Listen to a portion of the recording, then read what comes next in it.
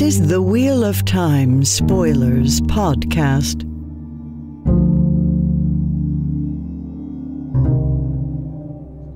So today we're doing a double header. Right. Which means we're doing also 2 POVs from the cleansing. So do you want to do like cleansing chapter, or how do you want to arrange this?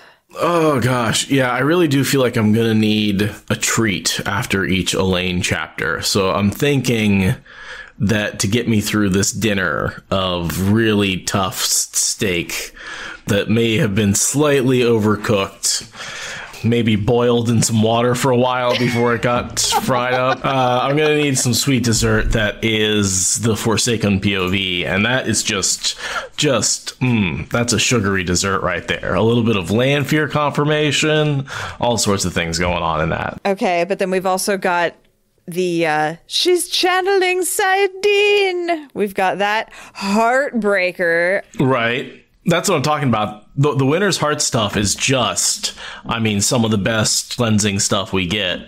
And then we have what's happening on the other side of the world. And the hours do seem to match up, right? Both seem to be a couple of hours into this process. So, yeah, so far this smearing seems to be working. The smearing of Winter's Heart is working remarkably well. Yeah, I say we start with an Elaine chapter because I need something to motivate me to get through them. All right. There's not, and again, as with all these chapters, there are nuggets in there. There are things I want to talk about. But in between that, there's just a lot of names and a lot of empty paragraphs of descriptions and relationships that are hard to even bring yourself to care about because they're characters that are either only in this chapter or, you know, essentially characters that exist as a group, right? These 3 Aes Sedai, those 4 kinswomen, these 8 Windfinders, right? Like they're all essentially, you know, if you can substitute that person's name for their category and nothing changes, right? It's hard to talk about them.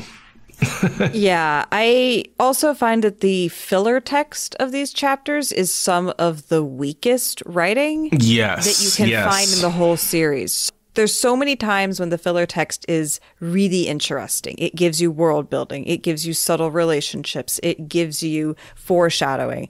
This is just words on a page for reasons that escape me. There's all this bickering about tea. There's all these descriptions about the dampness of hair. And it's just like, what does any of this add up to? There are so many chapters where the exact same word count with the exact same amount of apparent importance at the surface would have so much underneath it. And this just doesn't. And it's not the bath that's the problem. It's all the filler text around the bath. And we lump it all onto the bath as being the problem. But it's really the filler text of these chapters is just like, why is this not all on the cutting room floor? You know, I can speculate. I can speculate as to why it's not on the cutting room floor. What I will say is that next book, which I'm currently listening to in audio form because I'm trying to get ahead of the podcast, next book, such a difference. Oh my God, next book is so good, yeah. You guys, did you know? Amazing. Did you know that these books don't suck?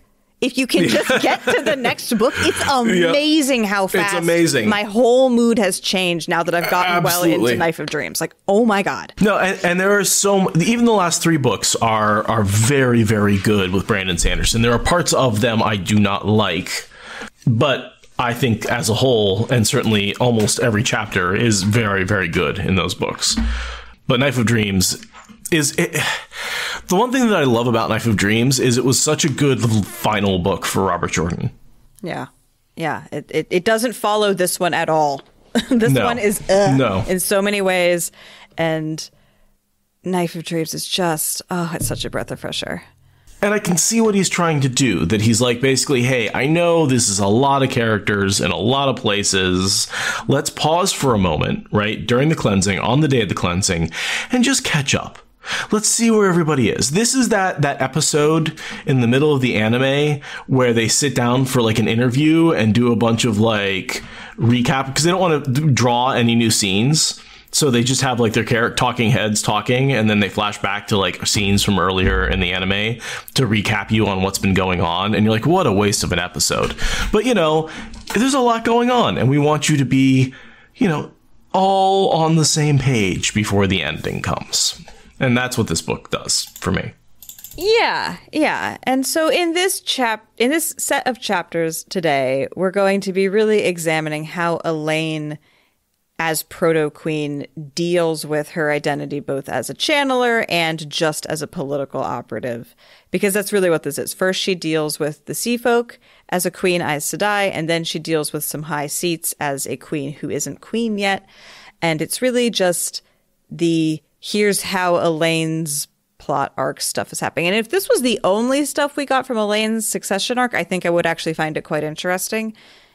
I feel like there's a lot of the stuff that we've been talking about is in these chapters. It's just that it's like the 8th time we've hit some of these beats. And so it doesn't have any oomph. I'm like, I know. I mean, the kids in the 2nd chapter of today's doubleheader, those are not new, or those are not old. Those are new. No, and that is those refreshing. are new. But then they don't really go anywhere, which makes them... They try. They almost do. But yeah, like I said, it's the beginning of a very short plot line. Yeah. With that, should we begin on what is undoubtedly not going to be a short episode because it's us? Because it's us and it's 2+ chapters and there's no way we're going to be short. Yeah. Do you want to get started on chapter Bath Time? Bath Time, the infamous bath, which I was shocked is not the whole chapter. It's just the first half of the chapter. It's like a quarter of the text of the chapter is about the bath, like explicitly. That's true. In word count, it is a lot. I will give you that. It's so much bath. But this is the bath. The bath of the entire series. This is the emblematic poster child bath. Here we are. And the chapter title actually is A Bargain, and the chapter header is the stylized birds. Sea folk, yeah, seagulls. Seagulls. Yeah. Because it's a bargain, it's the sea folk, and it's bath time. It's bath time. Water and sass. Water and sass. All right. I'm going to read us into this very boring paragraph, but it's how we do on this podcast. So here we go. Oh, man. Just throwing a lot of shade at Robert Jordan right now.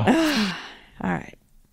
A bath was not hard to find, though Elaine had to wait in the hall, frowning at the lion-carved doors of her apartments, drafts flickering on the mirrored stand lamps while Rosaria and 2 of the guardswomen went in to search. Once they were sure there were no assassins lying in wait, and guards had been arrayed in the corridor and outer room, Elaine entered to find white-haired Asanda waiting in the bedchamber with Nerys and Sephine, the 2 young tirewomen she was training. Asanda was slim, with Elaine's golden lily embroidered over her left breast, and a very great dignity emphasized by her deliberate way of moving, though some of that came from age and aching joints she refused to acknowledge. Nerys and Sephine were sisters, fresh-faced, sturdy and shy-eyed, proud of their livery and happy to have been chosen out for this rather than cleaning hallways, but almost as much in awe of Asanda as of Elaine. There were more experienced maids available, women who had worked years in the palace, but sadly, girls who had come seeking any sort of work they could find were safer. It's a bath situation. There are maids, because princess. Nerys and Sephine are another little, pair that just sort of exist in the background. Nerys and Sephine and Asanda, and they're there for flavor. They don't do anything important.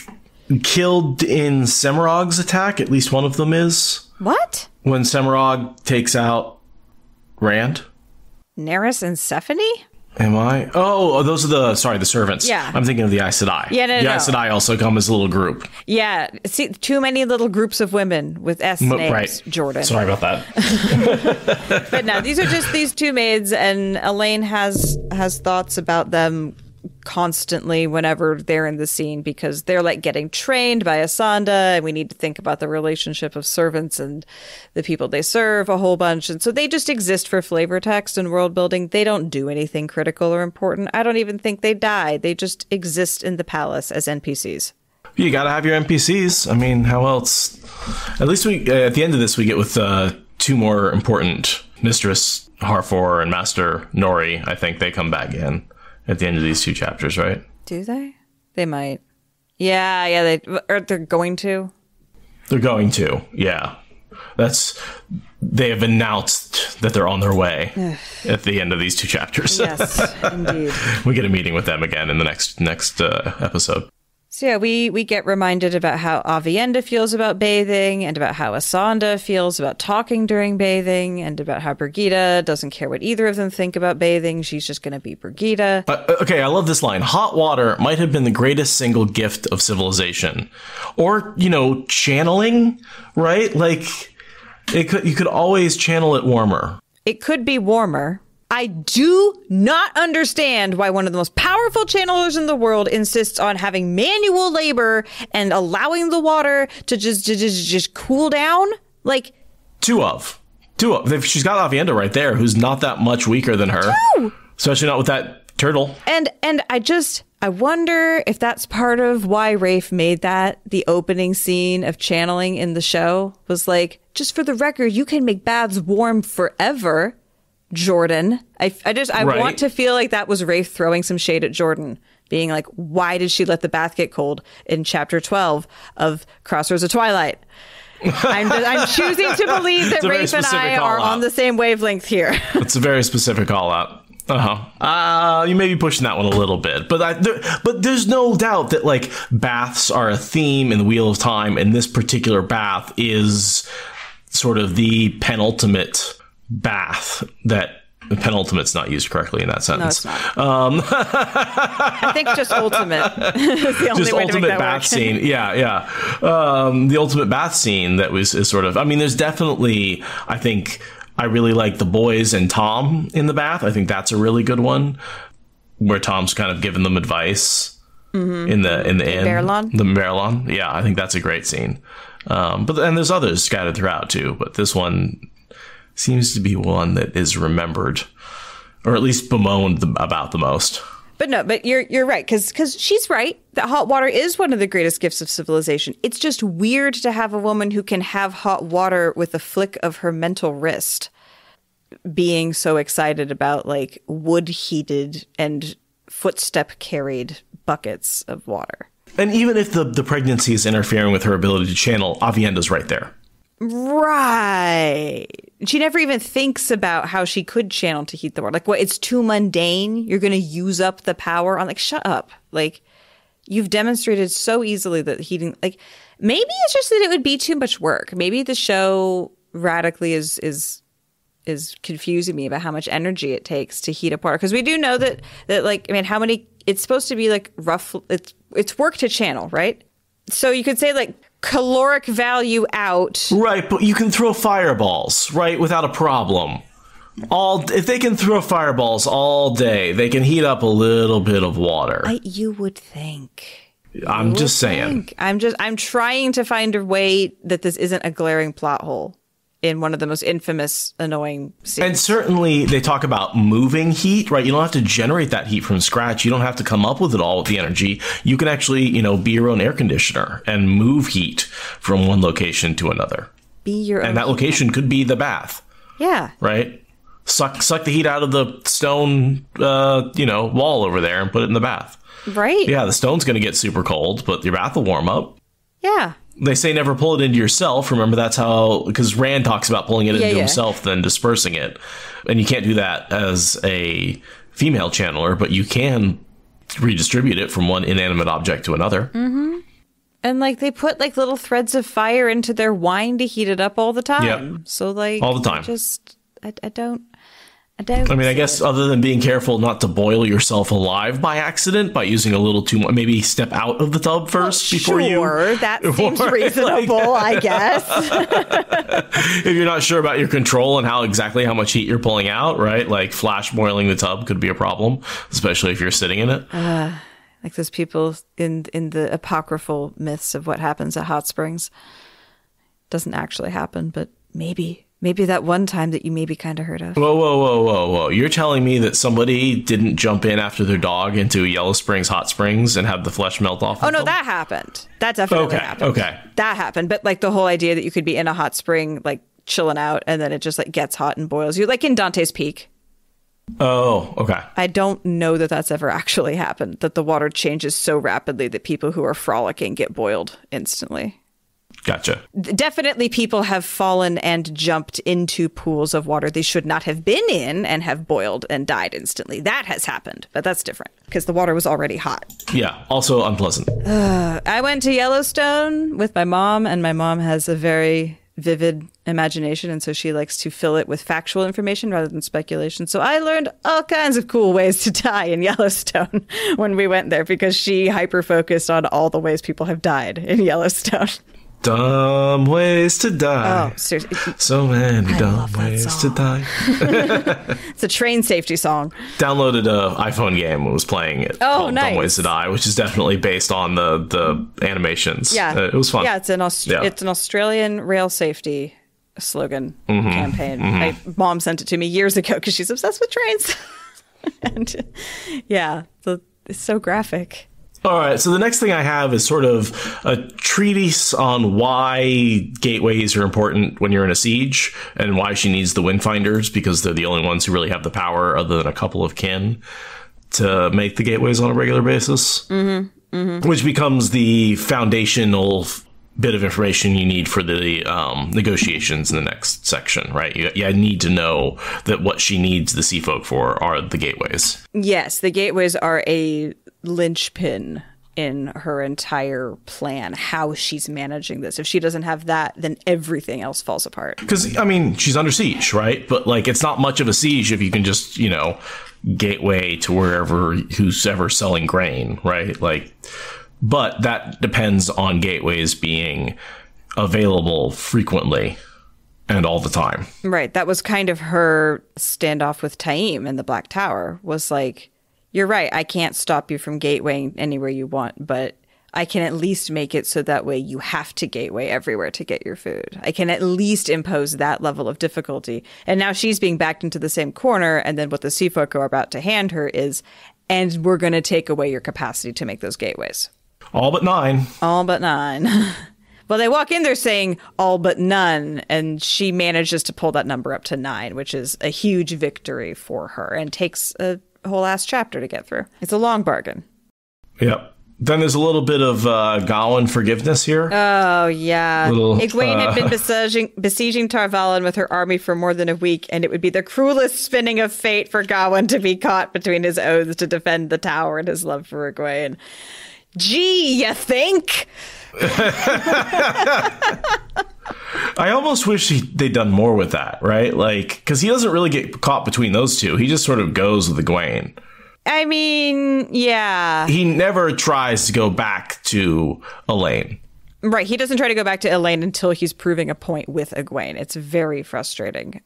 But, she is giving him the benefit of the doubt and assuming that he actually has 2 brain cells to rub together. Which is fair, because she's always had a soft spot for him. So, of course, she's going to give him the benefit of the doubt and assume that he actually has information and reason to work with. Have you seen the latest explanation for why Gawain sucks so much later on in the books? No. It's been going around the internet? No. Brain damage from the staff fight with Matt. Matt smacked him over the head so hard with his staff. He literally caused issues with his frontal brain and his decision-making capabilities. I feel like I have heard this before, and it's definitely also been pointed out that Elaine has had far more than a healthy person's share of head trauma injuries. So the Trachans are just running around with all kinds of brain injuries, and we're just letting them run the story, I guess. That's smart. What, royals with serious brain issues and cognitive disabilities? I can't think of any other time when that would have happened in our world. Yeah, and the next chapter definitely doesn't make a good argument against giving people power just because of who their parents were. Yeah. Then there's a bit here, Galad fancied Nynaeve or had for a time. I'm like, that was a while. Like, what, didn't he fancy Egwene first? Or I don't remember. Yeah, when they were in the tower, okay. Galad was totally mooning over Egwene. Yeah. And that's why Gawain was staying out of the way. Right. And then later, after Galad had joined with the White Cloaks and they were in Samara, that was when Galad apparently was really being like, no, I really like you, Nynaeve, in Elaine's eyes. I don't know. I don't know if he necessarily fancied them so much as was reasonably polite to them, and Elaine's just over-interpreting that. I mean, he did have a crush on Egwene, for sure, but I don't know that he ever was more than polite to Nynaeve. That's what I was trying to remember. When, I mean, other than a pretty face, right? This is the whole, like, we know Galad falls for a pretty face because he falls for Berelain later. But yeah, I'm trying to remember. Like, I think he just was like, "Oh, she's pretty," and then he got to know her and was like, "Oh, she's awful." Right? It was like I don't remember him ever really liking her. Yeah, I think he made one comment about how she was pretty once. Like, but I think Elaine's just maybe making a lot out of that. For Elaine, that is the basis for a long-term relationship. True. With, that's how she decided to get with Rand. True. Let's see. After the comments about Galad and Gawain, she talks about the Silver Swan, which I think is another, I want to say, failed plotline. Like, that very much, here we get confirmation that, like, the sisters there are working for Codswain, as far as I can tell. We talked about this before and come to the conclusion that they're, yeah. Yeah, I was going to ask you to remind me, because I'm sure that we've talked about this, but I couldn't remember, like, what are these sisters doing? Remind me. They are at the beck of Call and Codswain, and they, you know, like, the ones went down to spy for her, but we never... That's one of those things where Sanderson really never mentions them again. Okay. Yeah, that was what I thought. It was like, it's just, yeah, it's one of those dead end plots, which is... It's clear that Jordan wanted to do something with them and wanted Codswain to sort of call them up and be like, here are my Aes Sedai, who are now the dragon sworn Aes Sedai, right? Or something. I don't know. Like, there's sort of, and he sets them up here as the third aspect, and maybe he sort of wanted to have independent Aes Sedai after the tower was forged back together. Maybe there would be this third aspect of them who were separate, and the only way to bring them back in was to make Codswain Amyrlin Seat, and maybe that's why in the notes she becomes Amyrlin Seat, right? Like, I don't know, like, I'm making something up, but it seems like Jordan had an idea of what he wanted to do with these Aes Sedai, and either that never got written down in his notes, or it just didn't make it into the final trilogy. Yeah. But I don't know. There's nothing that happens with these Aes Sedai in particular. They're not like accounted for when the tower reunites or anything like that. They're not part of either group. They're not really mentioned when the whole city is burned to the ground and invaded. They're not like, oh, and then the sisters in the Silver Swan fought back. Like, there's no mention of them as far as I can tell. So it's very frustrating. You want to think that there's stuff there. If this was book 1, you know that every one of those would come up later. But no, now we're in book 1.0 and things have changed. There's also a fun paragraph here, part of a paragraph just about kind of how the Aes Sedai work. In truth, most sisters looked forward to a sitting monarch who was also Aes Sedai, the first in 1,000 years, and the first since the breaking of the world to be openly known as Aes Sedai. But Elaine would not be surprised to find there was a sister in Aramilla's camp, keeping discreetly out of notice. The White Tower never placed all of its coin on one horse unless the race was fixed. And I like that, because that reminds you of how big and slow some of the White Tower moves are. And that's maybe a way to sort of headcanon patch this thing with the Aes Sedai that never gets resolved, is just there are schemes within schemes moving at glacial paces, and we just can't ever get to it all. And you can just kind of hand wave that, because literally, I think Elaine's right, that there is definitely a way for the White Tower to come out having always backed the eventual queen of this fight. Even though they want it to be Elaine, they absolutely won't be on the losing side if Elaine loses also. I think she's right about that. The other thing we've got here is about the Reds, the ones that had been passing through looking to go to the Black Tower. Right. The last pair had ridden out of the city the day after Aramilla appeared. So that's sort of an interesting thing to note, that particular passive sisters going to the Black Tower. Yeah, that timing of their arc against the siege. Just, all these moving parts are happening within very close proximity to each other. We also get that it's been a week since Egwene has moved her troops to the White Tower, right? So again, all that happened at the end of book 7. And that was a week ago in this timeline.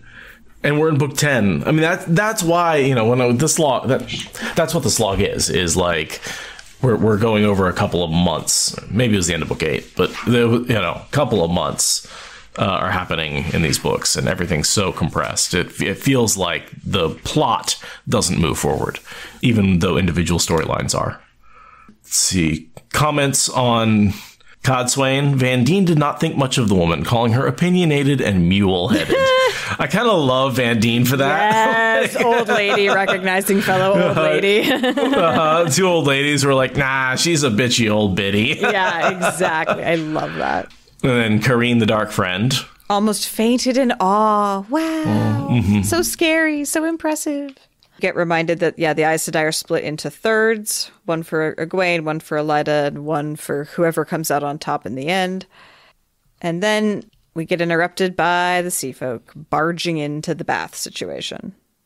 They basically force their way into the inner sanctum, and Elaine is forced to get out of the bath quickly to deal with them rather than literally receive them in her bath. Right. Again, one of the reasons why I think this chapter is so fucking annoying is that the sea folk are just really rude.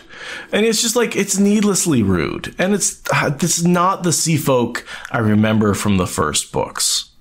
Right. And the irony is that this is one of the only times we see a bargain actually go down.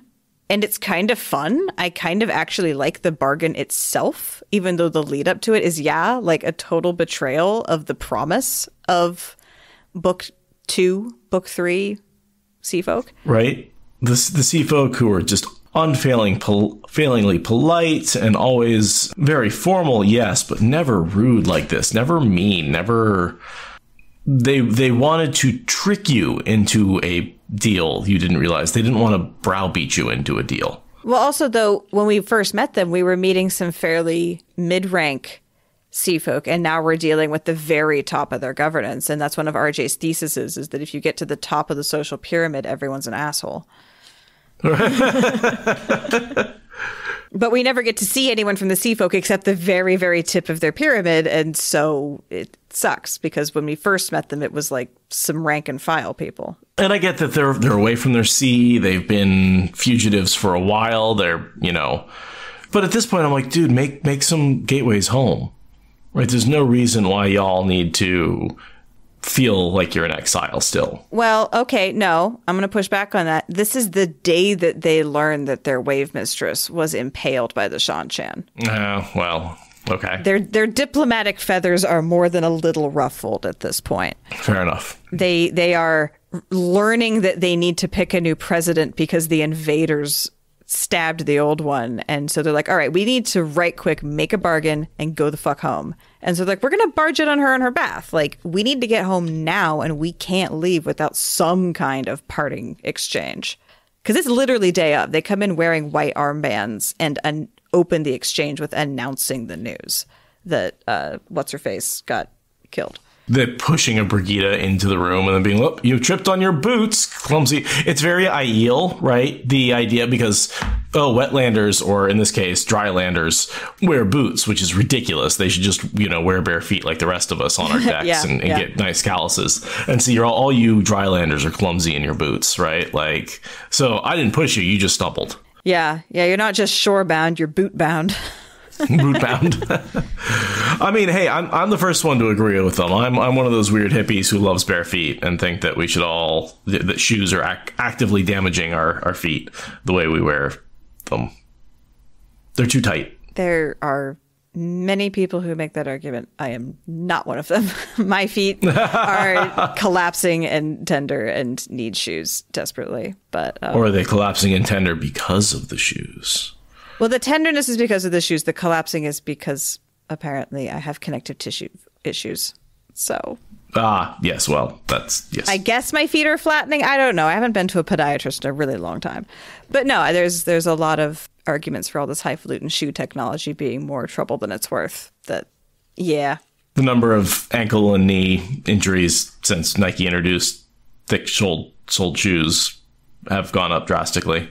Yeah, it's one of those things where you're like, are you helping your feet with those things, or are you just putting a brace around your foot that weakens the muscles in your foot that forces you to brace your foot?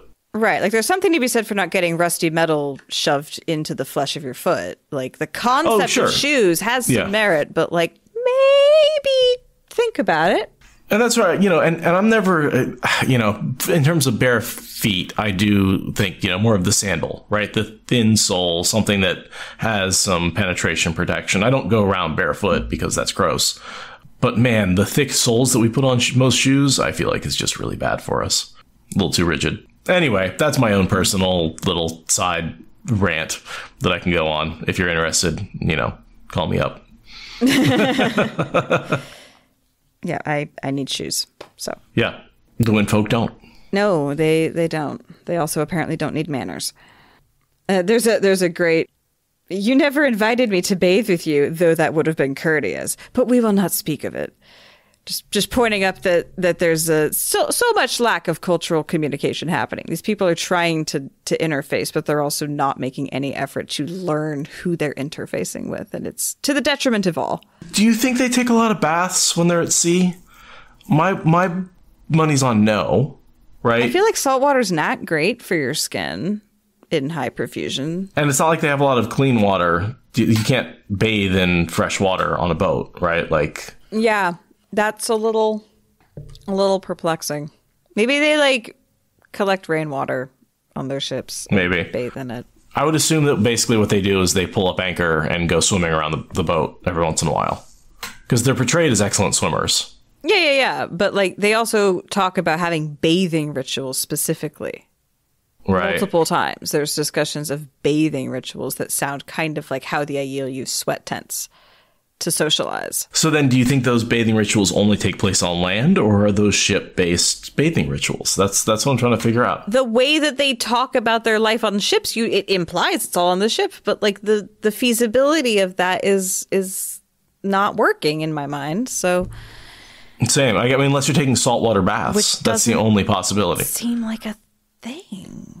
Let us know. I mean, I certainly you can maybe you take a saltwater bath and then do a bit of a freshwater sponge off at the end, right? Just to get the salt off. But you're mostly cleaning yourself with the salt water.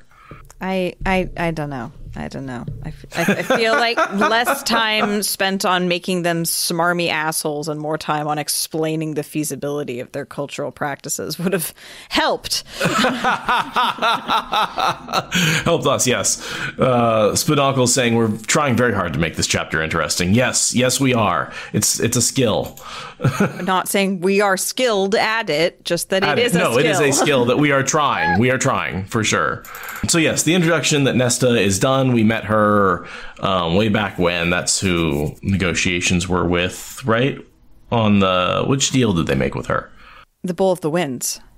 The Bowl of the Winds, right? Because she was led all that, and yeah, she was a pretty big deal for all of that. Yeah, she's like the president of the Sea Folk or whatever, and she's been impaled to death because of her role in the Great Escape facilitated by Matt in Abu Dar, right? I believe you. I do not remember that. Because she was part of that with... I forgot to look up Nesta before this. I feel like you were blowing my mind with that when we were with Matt doing the Great Escape situation. That's entirely possible. The sea folk, I can learn things about the sea folk and then forget them again. That's entirely reasonable. Oh, she marries Lan and Nynaeve. Oh, she's their officiant. Yeah. That's the last time we heard of her. Yeah, well, I'm pretty sure that Matt mentions that she's one of the heads on spikes over the wall, right? Yeah, in Winter's Heart, chapter 16, when Matt returns to Abu Dar, he sees the heads of the mistress of the ships and her master of the blades on the poles outside the gate. So she must have participated in the rebellion. So she must have gotten captured by the sea folk then, right? By the Shanshan? Shanshan, sorry, yeah. Yeah. So she must have been like on the chain gangs cleaning out the canals or cleaning up the Rahad. And then Matt lets the Windfinders go. Or no, she's a Windfinder, right? Nessa Reyes was a Windfinder? No, she's Mistress of the Ships. She was Mistress of the Ships. So yeah, she would have been just one of the ones out on the chain gang. Renila's her Windfinder. And then when Matt let all of the Windfinders go, Renila would have been one of those Windfinders. Or no, Renila wasn't there. But anyway, they would have gone down and found their Mistress of the Ships and been like, hey, we're all bailing out of here. We're doing a great escape. She would have clearly been like on the last ship to leave, right? She wasn't going to leave with any of her people behind. Clearly, she got captured and killed. But the news has only just reached the Andorran-based sea folk now. And they say also that between that news and whatever the fuck is happening in the West, there can be no delay. They need a leader now. They don't know what that beacon is, but they know that the sea folk can't be leaderless while that thing and its fallout happen. Also, Renila does get sent to the Silver Swan to question the Aes Sedai about the disappearance of Talon. Yeah. That's another connection between this parts of this chapter. Mm-hmm. Mm-hmm.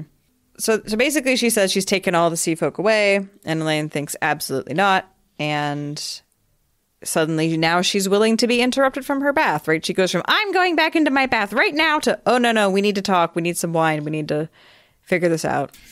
This is like when you go in your boss, you're like, hey, I need to talk. And he's like, not now. You're like, I'm quitting. Okay, so what do you want to talk about? Yeah, very much. And okay, she says the bargains, there were two. Which two are, so there's, I'm trying to figure out what two bargains exactly is she referring to, right? She's referring to the bargain between her and the sea folk where they make gateways and she provides them with supplies, right?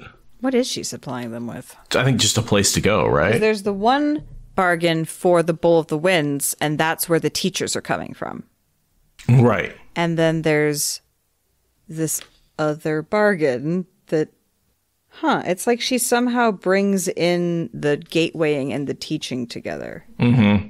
So there's two bargains. Somehow she's managed to make one bargain into two bargains, but it's like all on the same hinge of teaching. Well, there's the bigger bargain, right? There's the bargain between that the Amyrlin will send 20 Aes Sedai to the sea folk, right? That's the bargain number one. But the Amyrlin hasn't done that. So what they want is local teachers. To get those local teachers, they made a separate bargain with Elaine and said, you and your group of local Aes Sedai will tutor us in exchange for gateways. Right. Yes. And so those are the two bargains that she's trying to then renegotiate both of them at the same time and basically saying, no, I don't have to provide Aes Sedai tutors. That was part of a separate bargain, which you agreed to because you said you would make gateways, and you wouldn't be doing that unless you agreed to a bargain, right? Because sea folk don't do things unless they agree to a bargain. So you admitted in that previous bargain that I am providing you a service. Yeah. And so the sea folk are trying to overlap the bargains a little bit too closely for Elaine's taste. And she's pushing back saying, no, these are separate things and you don't get to bundle them together. And then Zaida is incredibly amenable to Elaine's desire to negotiate on these upfront things. And that lets you know that we're in proper bargaining space. These are not actually unreasonable demands. These are the opening salvos of a bargain. Right. Right. And Zaida is very, very interested in this going down. She's a lot more eager than you normally see a sea folk. And that's because they are feeling very urgently that they need to get back to their people. So playing hard to get is a card that they're leaving out of their deck this time. Ignoring the cold was all very well, but how are you supposed to ignore being cold and wet? And for me, that's the thing with camping that always does me in. I'm okay with being cold, but when I'm cold and wet, I can't do it anymore. That's when I pack it in, call a hotel, or biking. Like, I can bike in the cold, I can bike in the wet, but when I'm cold and wet, oh man, it's just too much. Biking in the wet and then that wind chill, not fun. Mm-hmm. Not fun at all. There's a whole thing about who's drinking tea and the fact that Brigida's, dumping half a cup of wine down her throat in one gulp and going back for seconds because she's drinking too much. That's been a theme for the last couple of chapters. Elaine's tea is weak, and Avienda is having weak tea, and she's not having weak tea, and it's just tiresome. But the important thing is that Zaida goes in there, and then Elaine outweights her, so they get to make a new bargain. We get to add a third bargain to the mix because more bargaining. Well, it sort of cancels out the second bargain, right? There's still the big one with Egwene and the White Tower, but it cancels out that second one of training for gateways. Mm-hmm. Yeah. Yeah, they're renegotiating the second bargain, basically. They're renegotiating. And she says, hey, I don't want to give up all my windfinders. You know, some of them are trainees, so you can't take them. Some of them have other duties. Some of them are advisors to more ship mistresses, and they don't want to be given up, you know, basically the way you wouldn't give up Brigida. And so after all that negotiation and the back and forth, they decide to leave 9 windfinders behind in exchange for making gateways. And they are going to take 1 Aes Sedai with them, right? Mm-hmm. Mm-hmm. They're going to try to take more, but they're going to at least take the 1. And she's going to end up running away. That's Morel. Yes. Yes, she is like, absolutely not. Me and Talon are going to nope out of this. And they also get 1 square mile of land on the river, which is something that they also negotiated with Rand. They did. This is something that the sea folk want. Even when they aren't necessarily coordinating between different sea folk about these bargains, they know that in an ideal world, they have 1 square mile of land in every city on navigable water. And they got some with Rand, but not all of them. So they're going for that same bargain here with Elaine. They know what they want. Interesting that part of the bargain, they said they will only be asked to gateways. They must make them whenever required, and they won't be required to fight. Remember, Brigida gets around that because she actually gets them to make a gateway when Elaine gets kidnapped, right? And she sends all the soldiers at the Black Aja literally to get slaughtered to guilt them into breaking this oath. Yep. She says, if you don't break your oath, then it's meaningless because the person that made it with you will be dead. Also, see these men dying. How much is your conscience worth it? It is brutal. It's a brutal scene. And this is the bargain that sets that scene up. Yeah. And it's a good action scene. This scene is rough to read and boring and terrible. And that scene is rough to read in a totally different way. But yes, we are actually getting foreshadowing of an interesting event in the future. Hallelujah. Right. So under the light, it is agreed. They speculate that the Windfinders who are getting left behind are the ones who lost their ship during the Shanchan battle. So they wouldn't have had a ship to go back to anyway. Practical.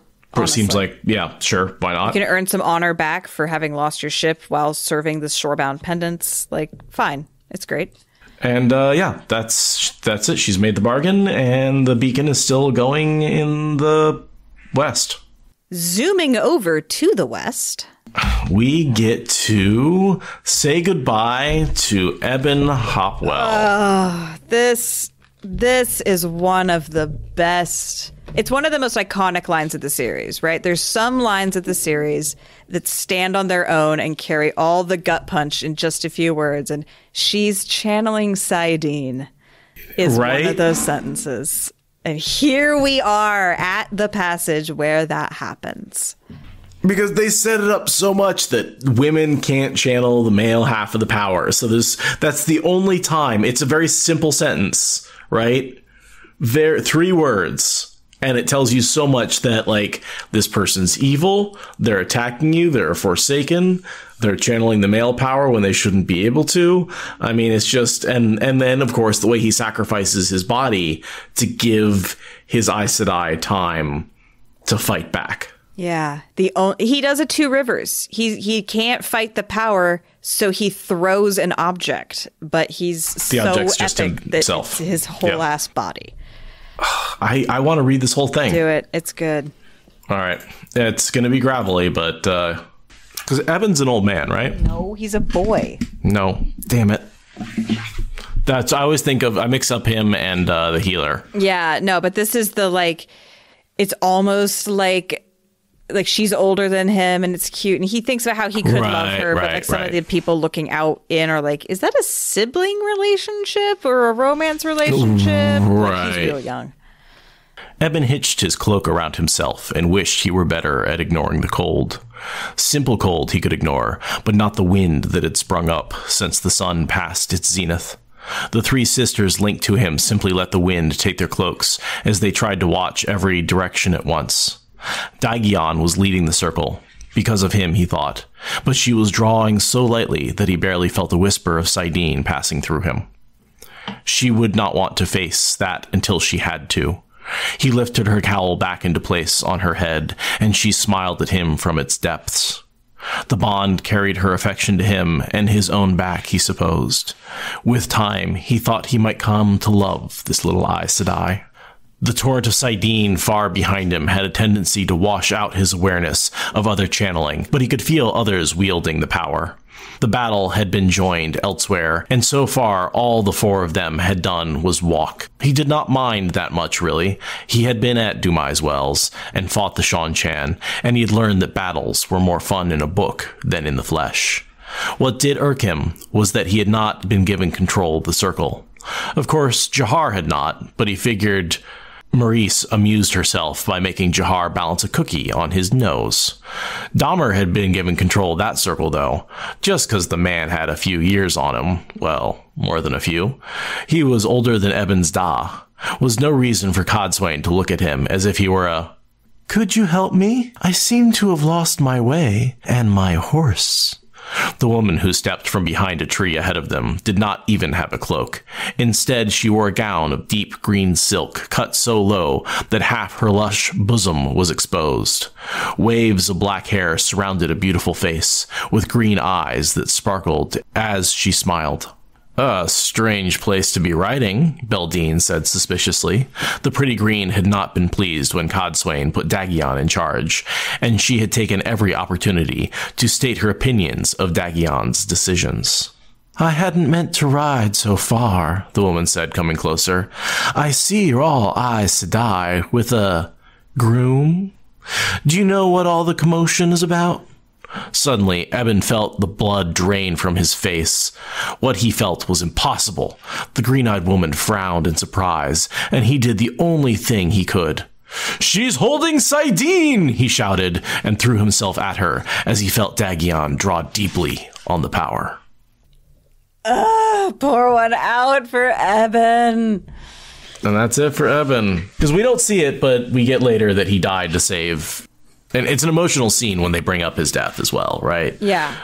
Yeah, and we don't know, like, how he gets killed. We don't know how long the fight goes. We don't know, like, was it a long death, a quick death? How many back and forths did they have? We have no idea. We just know that she's cradling his body and crying uncontrollably.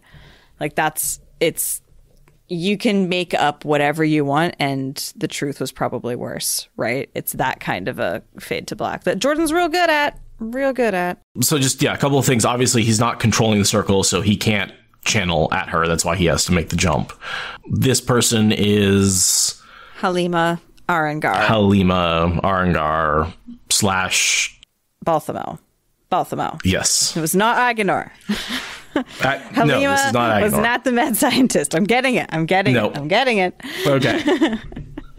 But yeah, she does her waltzing through the woods in even less than Grandal, and is planning on basically doing the confuse them until you can walk up and stab them in the heart kind of thing. Right, which works really well if you have only female channelers you're contending with. But the second you're dealing with male channelers, that becomes a problem. Right.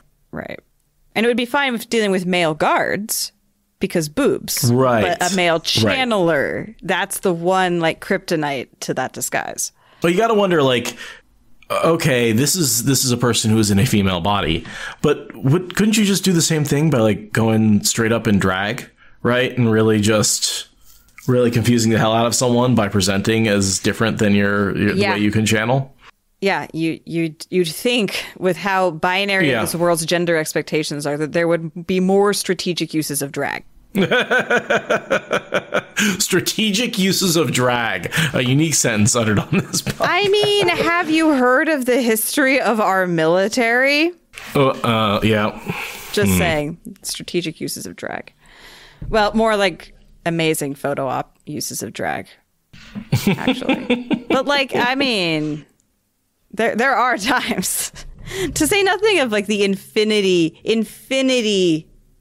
number of movies that are essentially, that is the gimmick, is it is a entertainingly strategic use of drag. Like that is evergreen source of inspiration for movies. Quick, we'll sneak in and put a veil over our face to cover the beard, and we're going to get, the really big man to hunch over and put him in a dress. And yeah, you're right. That's been in so many fantasy novels where it's just played up for laughs. And just weird. I mean, you ever see Some Like It Hot with Marilyn Monroe? No. Oh, the best line at the end of the movie. This guy is falling in love with one of the heroes who's been in drag the whole movie and insisting he's going to marry her and all this stuff. And eventually he's like, I smoke, I'm fat, I'm this, I'm that. And eventually I'm a man. And the guy's just like, well, nobody's perfect. Just keeps going along. But yeah, it's a really old movie with Marilyn Monroe. But it ages remarkably well in terms of the drag elements of it, as I recall. Nice. It's just like these guys are on the run for their life and they do what they have to do. And Marilyn Monroe ends up being their friend. And it's great. Anything else about that little bit? I like that Eben thinks about how Dumais Wells has taught him that battles are more fun in a book. Like that little loss of innocence reminder of because, he's like one of the Two Rivers boys when first leaving the Two Rivers, right? He's a teenager. He's just learning what all this adventure stuff is about. And he's disillusioned a little bit. And then he dies. And it's like, oh, our boys just didn't die because they had plot armor. But this easily could have happened to them if they weren't plot armored. I mean, to me, this feels a lot like Egwene, right? This whole, stories aren't just what they read in books. Because she actually wanted to go enjoy a story, and then she ends up dead. Same thing with Eben. Yeah, totally. So, yeah, that's all I've got there. She's channeling Cyndane. So good. Well, I'm going to go pour one out for Eben Hopwell. Yep. We do get some really good discussions about grief as a fallout from his death. The way that Nynaeve and Daigyeon talk about warder grief and stuff. We get some very profound things in his absence. But it still sucks. Yeah, I would say this is the origin of a lot of the emotional tie, almost more than some of the other Aes Sedai warder stuff that we saw in the TV show that they really leaned into. Right? This sort of emotional bonding that really sort of comes out later as we get to know the Aes Sedai and the warders a little bit better. And they're not all stoic land types who never experience anything and have this high driven purpose that's going to keep them from feeling emotions. Yeah, for sure.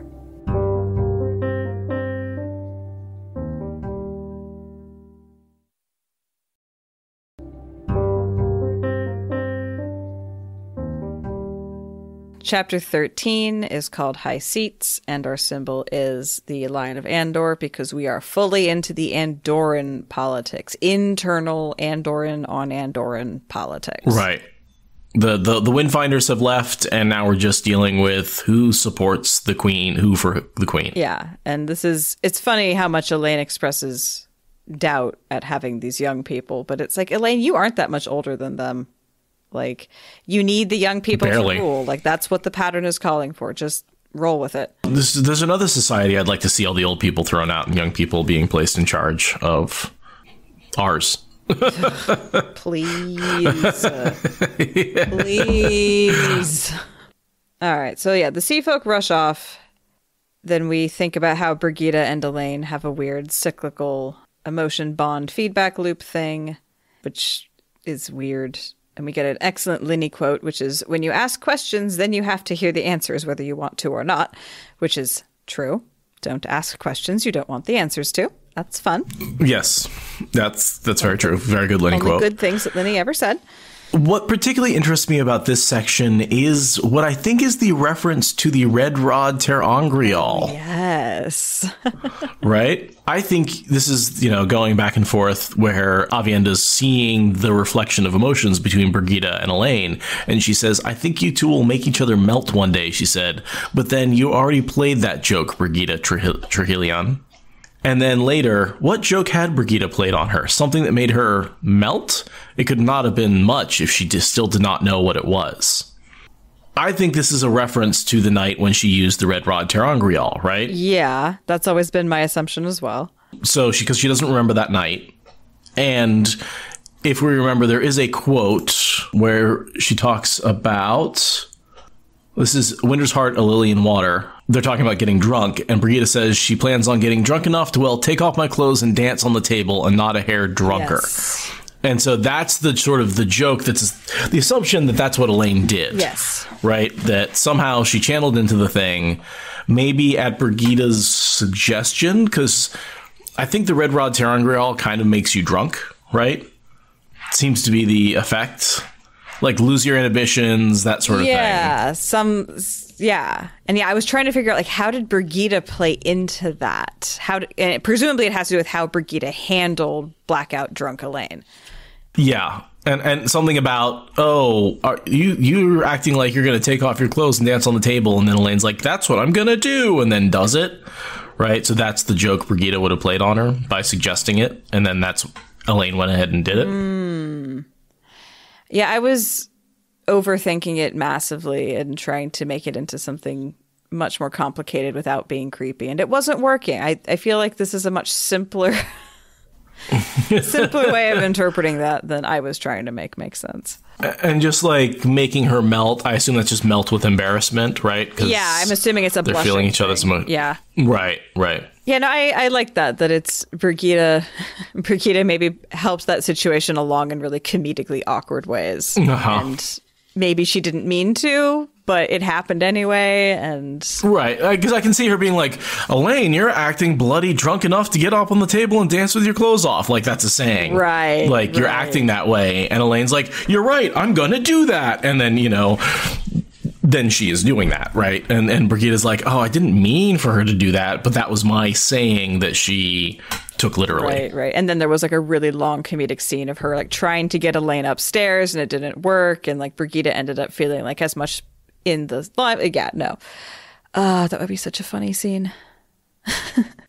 Drunk, naked Elaine angrily trying to get back to her striptease performance while like Brigida like desperately tries to wrestle her back upstairs. Meanwhile, Avienda's sitting in the back going, Oh yeah, Avienda is heckling the whole thing, like throwing money She's at them. Completely into it. Do a spin. Right? Like, yeah. Because Avienda wouldn't find it embarrassing, right? No, she'd think it was hilarious and maybe a little turning on, but mostly just funny. And then we go back into the bath. The bath water has gone cold. And to that, I say it could be a little warmer. Moving on. Refer to the first half of this episode if you want to hear us yelling about that. And then we get down to this passage that gets recycled almost word for word with Egwene later in the series. With close servants, there was always a delicate balance to maintain. Without exception, a body servant knew more of your secrets than you thought she did, and she saw you at your worst. Blah, blah, blah. Respect has to go both ways. Literally, we get that same conversation with Egwene right before she leaves the Saladar camp. And, like, I get what Jordan's saying there, but it's, again, I feel like one of those scenes needed to make it to the final draft. He wrote the scene multiple times, seeing where it would make sense, seeing how different characters would play with that same concept, seeing how different servants played into the analogy better.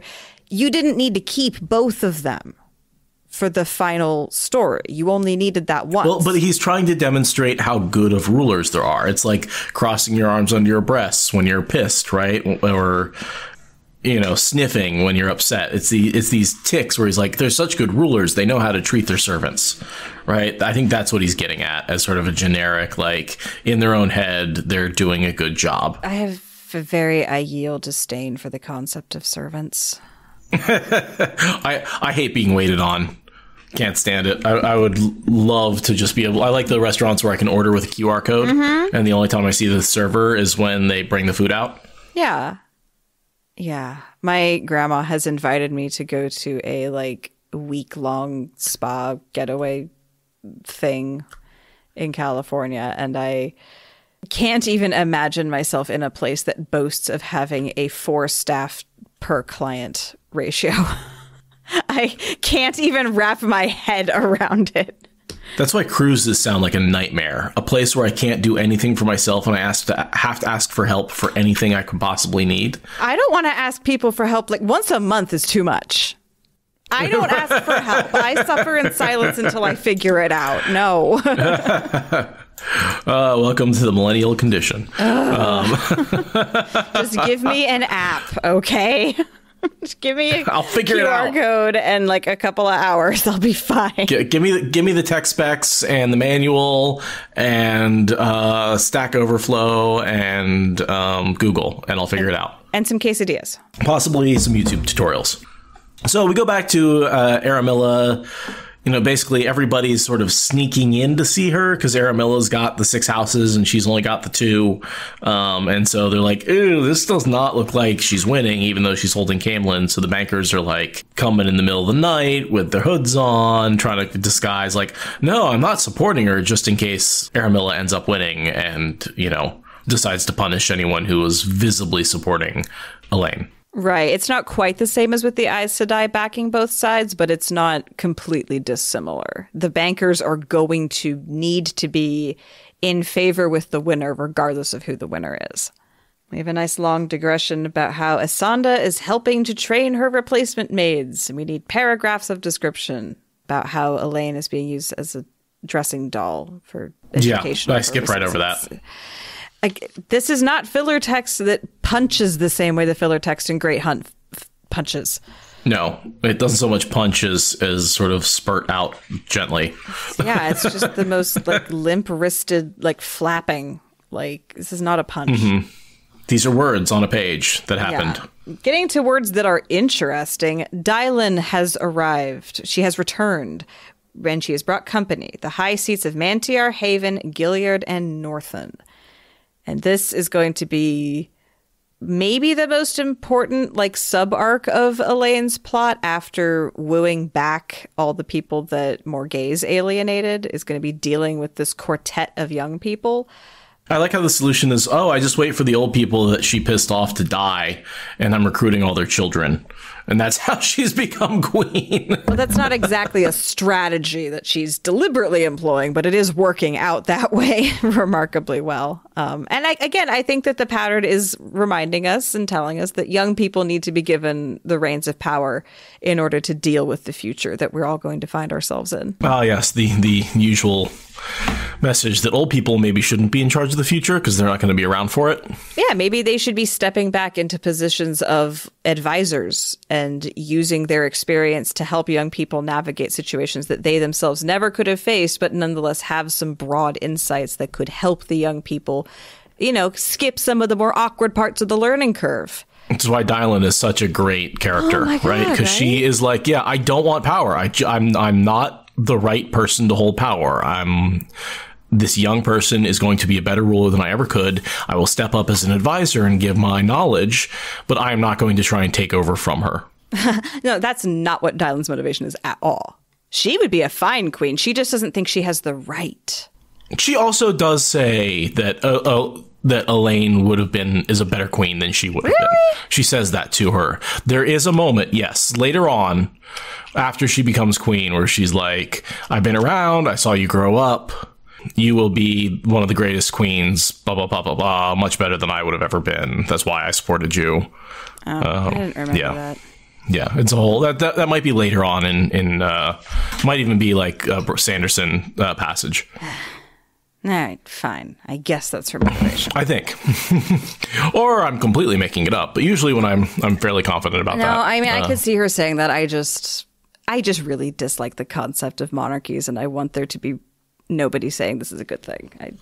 Well, and one of the reasons I like Dylan is because she doesn't support Egwene just because she's the daughter heir. She supports her because she has seen her grow up and says specifically, I have known for a long time that you would be a good queen because I know you. Not because you were your mother's daughter, not because you have divine right, but because you're smart and educated and you were born for the position, but you're also going to make an amazing queen. And so, yeah, I think Dylan's doing it for the right reasons. All right. Well, I'm working on my reread. I'm getting through my Knife of Dreams. I'm getting there. But okay, you're right. But yeah, it's nice. I mean, as Elaine even says in this chapter, like, if they were older, that would just make them harder to work with. So it really is the pattern giving her a softball, giving her an easy round with these younger people who are able to be advised by Dylan, who is a really, really good advisor. She somehow has the time and headspace to be a good advisor for all of them. Just a small aside, I'm rereading Revelation Space by Alistair Reynolds. Really love that book. It's definitely not for everybody, but man, I'm finding a lot of respect for my intellect in the book in a way that a lot of the other books I've been reading lately don't have. Where, again, it's one of the things I appreciate most about Jordan that I don't find in Sanderson as much is the ability to make connections without having them all laid out for you. And it's a hard sci-fi, and it's definitely, like I said, the language, it's not a bunch of friends get together and have an adventure, right? It's a bunch of people who are definitely out for themselves, who get united in a common goal. And then it's heavy on the hard sci-fi. So for a lot of people, that's just like a hard no. But I just have to shout it out because I feel like it is respecting my intelligence, which is something that I don't find in a lot of novels. Nice. Very cool. So small diversions there. So the next thing I've got is Elaine and Aviendha being really gay. Yeah. I just wanted to say Brigida has this is puzzled, and that I was like, why is she so puzzled? And that's answered later. She's puzzled because these 4 leaders are all children.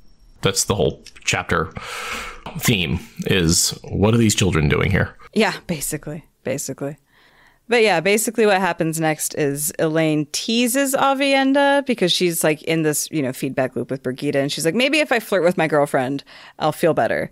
And so she starts flirting with her girlfriend by teasing Aviendha and saying, hey, maybe you should dress, maybe you should cosplay as a Wetlander because it would be fun for me to look at. And also it would, play well with these high seats I have to meet. And instead of, pushing back and teasing back the way that she expected, Aviendha goes, well, fine, but you can't twist my arm. But don't think you'll get away with it very often. And Elaine's like, I wasn't even twisting. It's so cute how Aviendha is like, I don't want to do this. I don't want to do this. Also, I very want to do this. I super want to do this. I'm going to spend a lot of time deciding on my clothes. I'm going to make a big show about how I don't want to do it. But also, that was zero twisting on Elaine's part. And it's so gay and so cute. It's also a bit of a reminiscent of Nynaeve, how her, Two Rivers woolens are good enough, but then she's in perfectly cut, super nice silks all the time, and you're like, wait a minute, you picked those out and got them made and put them on. Well, Elaine got these made for Avi, I think, in this case. Yeah, but it's that she puts on her good stout Algoda blouse and her thick shawl, and then the second that she can put on her silks, she doesn't just grab the first thing. No, she pours over it and thinks about every single one. And it's just so cute. It kind of reminds me of someone going to their first prom and wearing nice clothes, trying to figure out how to dress nicely for the first time in their life. Because in a lot of ways, Aviendha delayed her emotional relationship life until now. Yeah. Because she's never really thought about guys or looking pretty or dressing up or really anybody. Yeah, it's there's even a passage here where it talks about how, compliment her on a skill she's developed and she knows how to handle that, but compliment her on her beauty and she's completely flummoxed because it was a part of herself she had managed to ignore until recently. Also implies that Elaine does a lot of complimenting her on her beauty. It does. It does. They're so gay. They're so gay. But yeah, it's Elaine's oh, you look so beautiful. And Aviendha's just I hate it when you tell me I'm beautiful. And it's just so sweet. More about Elaine's eating behaviors and how everyone sucks at getting her to eat food. And they're trying to force her to eat this gruel. And she's like, congealed hey, if you want me to eat it, I'm going to make cold congealed oatmeal. God, mucilaginous. It's I'm going to make you eat it too, right? You make me eat it, you're going to sit down and eat it too. And they're like, nope, okay, we're good. Never mind. That's fine. We don't need it. And it's yeah, it's gross. You know that. Why are you trying to force a pregnant lady to eat gross shit? Don't you know you get her pickles and ice cream whenever she wants it? Not this fucking bland ass oatmeal and weak watery tea. Yeah, you give her what she craves and you stand back. Yeah. Try not to get a finger in there because you'll lose it. That's it's ridiculous, especially but it is good physical comedy that they're it looks so good. And then she insists that they have to eat it. And they're no. It's If this was the only scene about Elaine's pregnancy diet shenanigans, this would be amazing. Right. It would be really funny. It's just that we've seen this played out 6, 7, 8 times now. Yeah, it was funny the first 2 times, and now it's not. But as a person who hates oatmeal, I do appreciate the shade being thrown at oatmeal by RJ here. See, I do love oatmeal, but I will admit it has a timer on it, right? Like there's a time beyond which oatmeal is no longer edible. And that time is when it gets cold, right? Like it just turns into this mass of bleh. And you can add more hot water to kind of recover it sometimes, but then you're just eating watery oatmeal. And yeah, at that point... But I'll tell you what, get yourself some steel cut oats, cook those down, much better, because it's got texture to it. The closest I ever got to liking oatmeal was with steel cut oats. But yeah. I ultimately couldn't make it actually a thing I could like. But almost, steel cut oats, almost. Just oatmeal and camping bike trips go hand in hand, because it's like... you can dry it, just heat up some water, and it's enough fuel, it's dense enough, and if you're biking, you're hungry enough, you'll eat it. I having done a big ass hiking trip a couple of times, I can believe that oatmeal would go down just fine if that was the context it was presented to me. And I'd be like, ooh, calories. How nice. I also tend to make oatmeal with a little more water than most people. So I to get it far away from that congealed state, you get it just a little more watery. And it's almost like oatmeal soup at that point, but then I can just slurp it right down, especially if I'm dehydrated or whatever from hiking. Yeah. So yeah, for the next 2 pages, we have physical descriptions of 3 boys and 1 girl. And I don't know that any of that matters in the slightest. I have nothing. I just want to skip right over it. Cool. There's a little bit about their personalities and how the obvious thing is you can't let a ninny like Aramilla take the throne. Well, no shit, Sherlock. It takes a child to point that out, right? Like, why are these 6 houses supporting Aramilla? She's an idiot. And it's politics and blackmail, and it takes children to be like, no, she's dumb. Support the one that's not dumb. Right. It's like, do we go with the house that our family has generally supported who's not headed by a dumb person, or do we change trajectory to the dumb person? Right. Like, this is not a difficult choice for me, a child, to make. Yeah, and we get some context about how one of them like has a more complicated extrication story than the other 3, and it's just like none of that matters. Like the Gilliards never show up banging down Elaine's door demanding their stolen heir back. Like none of that build-up matters in the slightest. About the only thing that matters is that the little boys are checking out the women's bottoms, and they get offended about that. But it's like, dude, they're teenage boys, and you're wearing tight pants. What are you expecting? Well, it's not the women's bottoms. It's Brigida specifically. There is a whole ass conversation she's the one wearing the pants. About how like Dylan and Brigida have a whole ass conversation about the fact that these boys were both looking at Brigida's ass. And can we not victim blame the woman for wearing tight pants? Can we not victim blame the teenagers for being teenagers? Can we just allow the scene to exist without needing to make it a morality play? Please. Right. Yeah. That's I'm like, yeah, that's what's going to happen, right? Tight pants are fine. Looking at people's butts who wear tight pants is fine. Just don't stare, And like, you're a teenager, so you're not staring is real awkward.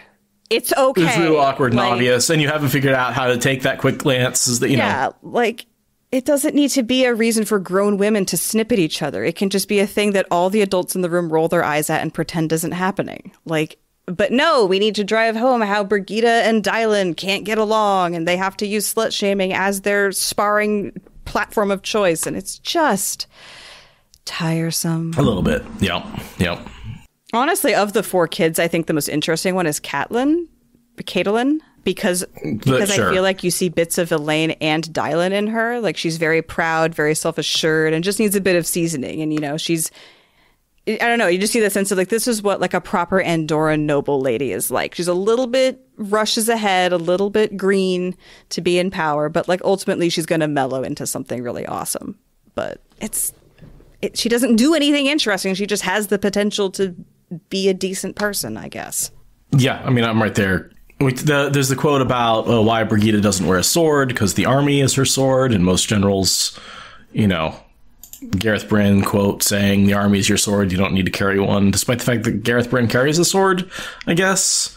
Again, this is an adult woman sparring with a child over adult issues. It's like, why are you Well, but that's the whole point, right? They have to get into adult issues because these people are in charge of their respective groups. And so, the whole point they're making is like, hey, that Dylan makes actually is I wasn't that much older. The pattern says you have to grow up sometimes, and these children are stepping up to the plate, and you have to respect them for that. Even if they don't have the experience, they are taking on the responsibility, and you have to treat them as though they have the responsibility no matter what age they are. Which I disagree with strongly. I feel like there's a age range with a floor and a ceiling at which serious decisions should be getting made. And outside of that, like, you have other things to do. Like, if you're a child, you need to be learning how to human. And if you're an old person, then you need to be dispensing advice.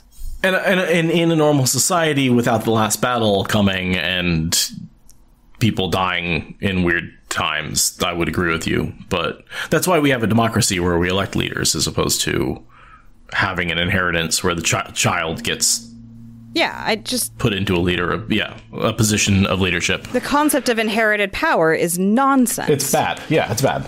Like, inherited wealth is a tricky concept. Inherited power is absolutely not a good idea. Well, you think inherited wealth isn't inherited power? As a person with inherited wealth, I'm going to insist that they're different because I need to preserve my ego. Thank you. As I'm going to disagree with you there. Yeah, because you have no inherited wealth coming your way. I absolutely have inherited wealth coming my way, and I absolutely have benefited from my parents' wealth, and they have benefited from their parents' wealth, who benefited from all sorts of bad things. So yeah, no, I'm certainly not trying to say I'm independent of inherited wealth, but you think that this podcast doesn't exist because both of us have some independence and freedom to do what we want because of inherited wealth? Like, this podcast sponsored by Inherited Wealth. You're not wrong. You're not wrong. How many of our patrons who are paying us out of the sense of having a little bit of spare recreational money to spend on fun art projects because of inherited wealth? I'm going to say every one of our patrons is a hardworking person that has earned their money of their own free will and on their own. They have never had any help from any outside person, and anything they give us comes out of their own absolute hard work. And don't you dare disparage our patrons. Please keep giving us money. In fairness, when I was a patron of this podcast, it was out of my library paycheck very specifically that I was doing the calculation to be like, that's where my money's coming from, technically. But, people with inherited wealth are more likely to sponsor podcasts, just broadly speaking. Right, because your library money didn't have to go to things like housing and food. Right. I was able to afford to work 10 hours a week just to keep my brain sane, basically.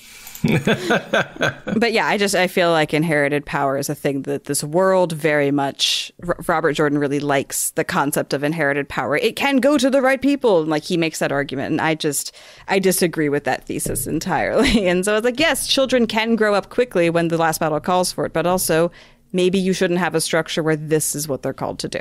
I understand he has that, but I would almost say in fantasy, he gets as far away from it as anyone ever had at that time, right? Inherited wealth is something that has been around in all of fantasy for a very long time, sort of Shannara, all about inherited power. Tolkien, all about inherited power, right? Like, yeah, I do find it a little boring. Yeah. To me, Jordan democratizes power in a way in that anyone can learn to channel. Anyone could learn to channel, right? 2% of the population. Yeah, 2% of the population. Anyone. Yeah. But it's not tied up with nobility. It's not tied up in any sort of, Rand happens to be the son of kings and queens, but he didn't. That's not why he got power. Yeah, it's a pure coincidence that 7/8 of the relevant cast members are all related to people. Yeah, pure coincidence. Each other. Yeah. Yeah, I feel like there's probably some pretty good exceptions to that, but you're right. As a trope, the concept of inherited power is pretty universal within this genre. I'm sure there's some good exceptions out there, but yeah, it's... Spinonkel's pointing out, Terry Brooks is very hard to read. And I will say a lot of the 80s authors are very hard to go back and reread. A lot of authors who wrote in the like 70s and 80s, early sci-fi, early fantasy. I go back and read that, and there's just so much stuff in there that's just cringeworthy by today's standards. Just read Not Men from the period. Yeah, they're harder to find because they didn't get published as much and they didn't get as famous. They exist, but they are harder to find. Yeah, there's this real cool thing I've heard of called the Internet in 5 minutes. Just you could give it a go sometime. Are you saying I haven't? Yes, actually, I am. Just a skosh. Just a skosh. This may or may not be related to a secret project that I may or may not be making. Not so much secret if you keep spreading it all over the podcast. It's going out to thousands of people.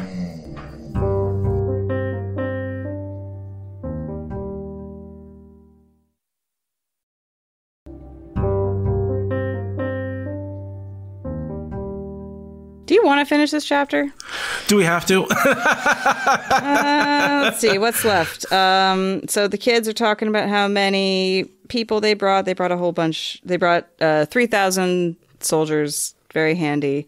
And then they all leave to go to their apartments. And we talk with Dylan about how for this morning, for no reason I could make out, Mistress Corley was standing and staring and gaping like a goose girl and might not have made the gateway. And we know it's because of the beacon, the cleansing going off. Dylan thinks maybe it's just because the kinswomen don't have the right nerve to pretend to be Aes Sedai, but that's completely beside the point. That doesn't go anywhere. So moving on, Elaine thinks about how the beacon has been unchanging for hours, and anyone who channeled for this long without a rest must have fallen over with exhaustion. This is roughly when Nynaeve is whimpering, "No more, please, no more." And Catherine actually lowers the shield power just a little bit to give Nynaeve just some basic physical endurance, healing refreshment, because she is being kind of... I mean, I would assume that if this went on too long without any support, Nynaeve would ultimately die of just exhaustion. It's the way I imagine people who reach the end of a marathon and just collapse and, sometimes can have heart failure. Yeah. From just sheer exhaustion, right? And dehydration and the inability for your body to replace all the electrolytes that you were using and all the energy and the ATP and everything. So it's you can really work yourself to death in pure exhaustion, which is a totally separate mechanism from burning out on the one power. Right. That's magical and only happens with the magic stuff. But no, there are many, many instances in the real world of people working themselves to a point of physical exhaustion and being unrecoverable from it. And I do think that Nynaeve is flirting with that edge. Rand is driving both of their bodies just up to that edge. And the difference between Rand and Nynaeve? He's a warder. So he's got more natural, magical, physical endurance. It's the warder bond. He's got... I bet that makes a big difference. It can't be because he's physically large. It can't be because he's male. Even within the rules of the world, neither of those things give an advantage. But being a warder, being a double warder, he's able to pull the endurance from the bond that keeps him awake longer, gives him more stamina, all that kind of stuff. That makes sense. Plus, his Choedan Kal access key doesn't break. So I'm assuming that whatever flaw is rattling the female one apart is probably also making it a little harder on Nynaeve. I don't know, but I'd like to think that there's something there. But I think you're right that the warder bond is the bulk of what that difference is. Well, and she's much more creating a weave that is the funnel that the power is traveling through. He is just funneling pure power, right? And she's actually adding structure to it. Yeah, I thought he did the weaving. Well, sorry, the female half of the source has structure. Oh, so you think that she's kind of more experiencing the strain of being that filter? Exactly. Yeah. Or at least maybe it takes more power to maintain the shape of the filter than to just have raw power. To hold the bank. She's the bank containing the river. And he is the actual river. Is the river. Yep. Yeah, so she's getting eroded harder. Whereas the river's just picking up extra material, but the bank is actually being chiseled into. Yeah. Sure. Yeah. I mean, they're both very, very tired, and I think sleep for 30 hours after the event. A long time, He's 5% less exhausted than she is. Right. He collapses slightly after she does. Yeah. Brigida gives some shit away about Hawkwing, where she's like, you know, Hawkwing never fought anybody's flaming champion. Oh, yeah, this whole, like, expletive-filled history lesson about how duels do not determine wars, which is fine. And meanwhile, Tylan's being like, how do you know that? Yeah, like, Dylan's like, you are not helping me not wonder about your backstory, lady. Right. So hanging out with Arthur Hawkwing, were you? And like, come on, she goes by Brigida. It's not that, she carries a silver bow. It's not that hard for people to go, wait, is she actually Brigida? Like, the Dragon Reborn's hanging around. Like, why not? It seems like a silly secret to hang on to. But it's one of Brigida's weird flaws, is that she needs people to pretend that they don't know she's Brigida. I think that comes from the precepts, right? She's not allowed to help and share who she is with people in Teleron Riyadh. And so when she gets kicked out, I think she still feels that, like, I don't want people to know I'm Brigida, both from a personal standpoint, but also, like, I feel like she's kind of breaking the rules of being a hero of the Horn by sharing that she is the hero of the Horn. Right. Yeah, it's kind of like how one traumatizing thing happens to you when you're 3, and then you can never take a compliment from someone for the rest of your life. Mm-hmm. That's a really brilliant thought. Fuck you.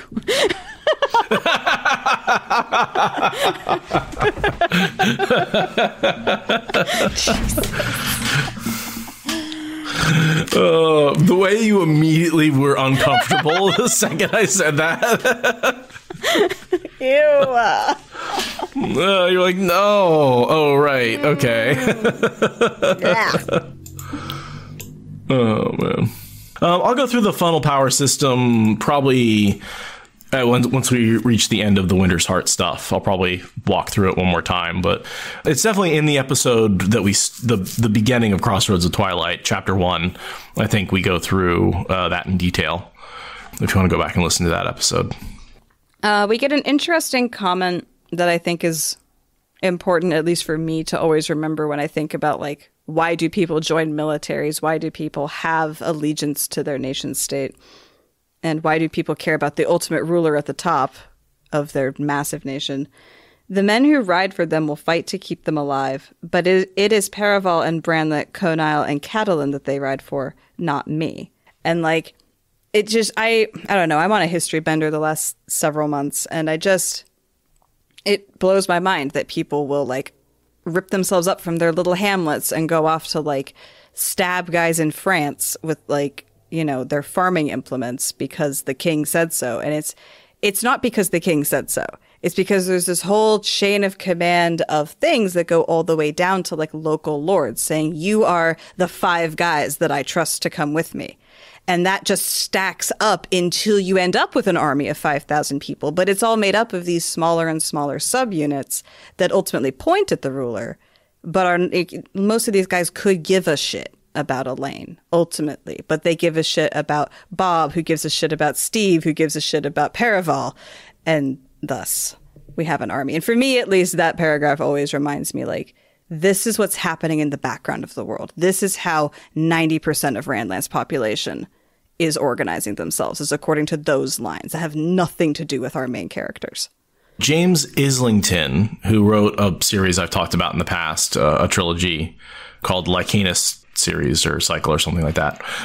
He just came out with a new book like 2 days ago called The Will of the Many, which is all about how in order to gain magic power, you essentially have to everyone has like one magic unit, and you have to get people to pledge their magic units to you.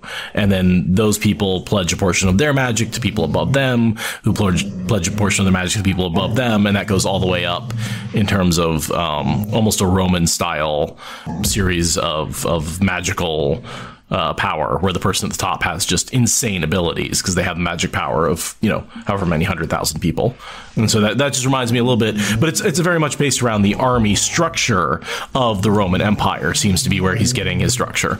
And I don't know if you can hear Timber in the background, but he's lying on the ground. I got a spot of sunlight right here on the ground that he is lying in, and he is rolling around, giving us a... As soon as I stop talking, he stops rumbling, but giving us a concert. This comment, some women, Dylan muttered into her wine, can make fish bite by crooking a finger, Lady Brigida. Other women have to drag their bait all over the pond. I mean, that is that's that cold. is for the jugular right there. That is that's really bad. It's like your tight pants are just displaying your bait. Yeah, like to everybody out there. You're dressed like a cheap hoe. Right. Like, that is basically what you're saying. You are dressed like a street hooker. Like that is the level of vile. But it's so snarky. It's just this is a lady of the court who knows how to throw a mean insult. And I don't like the relationship between the two of them. I love the punch of that line. It is so zesty, so zingy. Just if it was in isolation, I wouldn't hate their relationship at all. It's so funny.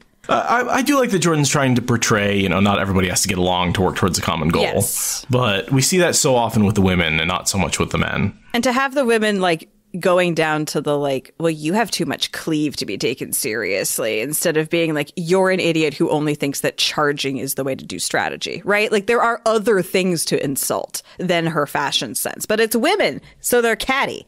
And right.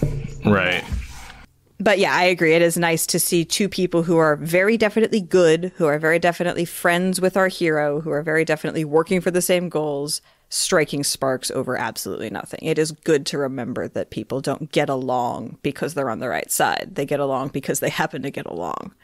Being on the right side isn't. You're not going to like everyone you get along with. More people in our political system need to understand that you are not going to agree personally, individually, with people on everything. And you're still going to be working together and needing to work together. But we agree on everything, which is nice. Yeah, it is good. It's part of how the podcast is so full of interesting and different ideas, comes from us agreeing all the time. Yeah, we never disagree on anything. We do agree on a lot of things. We are kind of the same person, way too often. But do you want to read us out? Yeah, I'll give us a readout here. Maybe a wave of cold air. That was exactly where I was going to start. Yeah. See, we agree on stuff. I know.